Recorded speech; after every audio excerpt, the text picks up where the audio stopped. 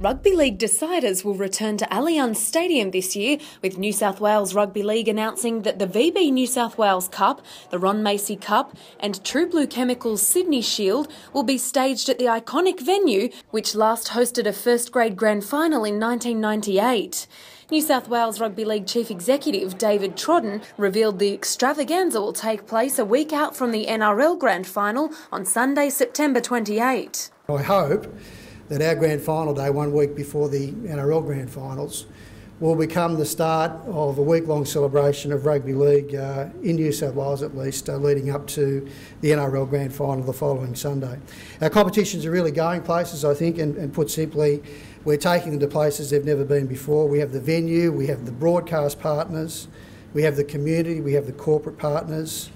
And as you've heard already, for the first time, the winner of the VB New South Wales Blues competition will play off in a national final a week after our grand final. And I hope that our winners, can I dare to say that I hope that our winners will be celebrating another New South Wales victory over their Queensland counterparts to top off a great year for New South Wales. New South Wales Rugby League have also partnered with the Starlight Children's Foundation with a themed round to be scheduled to raise awareness and funds for the charity.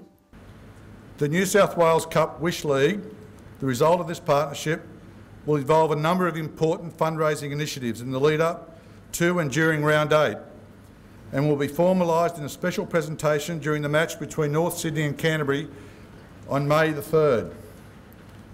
My overriding wish will be that we are in a position to change the lives of some seriously ill children that day. Our hope is that we can help grant the wishes of a number of children through this important partnership. We receive no funding from the government, and we rely upon the support of fantastic community organisations such as the New South Wales Rugby League. So we're really appreciative of the initiative here through the New South Wales Cup Wish League, and we're looking to raise enough money to really change the lives of 3 seriously ill kids. NRL Chief Operating Officer Jim Doyle congratulated New South Wales Rugby League on the exciting step forward. You look at what Rugby League does for communities, it's actually astounding, and to see again, New South Wales take another step what they're going to do for communities and things is exceptionally important. Amy Lindsell, NRL.com.